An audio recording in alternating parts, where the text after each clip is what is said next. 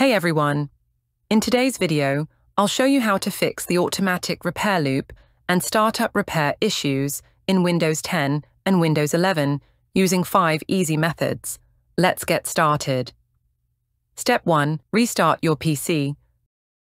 First, try a simple restart. Sometimes, Windows just needs a fresh reboot to get past the repair loop.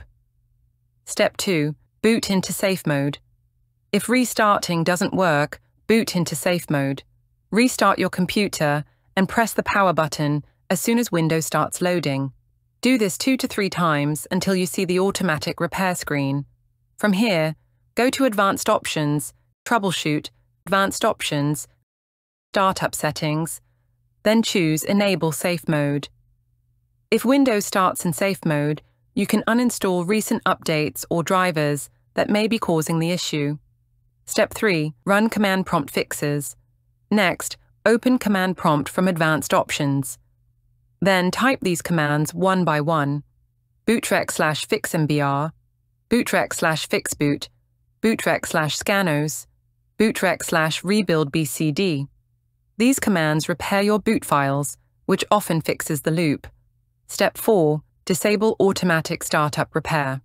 Sometimes, Windows keeps forcing the repair loop. To stop this, type in Command Prompt, bcdedit/set, default recovery enabled no. Then restart your PC. This will prevent the endless repair cycle. Step 5. System restore or reset. If nothing works, go back to Advanced Options and select System Restore to roll back your PC to an earlier point. Or choose Reset this PC. You can keep your files while Windows reinstalls itself. And that's it. Those are 5 easy ways to fix the automatic repair loop and startup repair problems in Windows 10 and 11. If this video helped you, don't forget to like, share, and subscribe for more tech tips. Thanks for watching, and see you in the next video.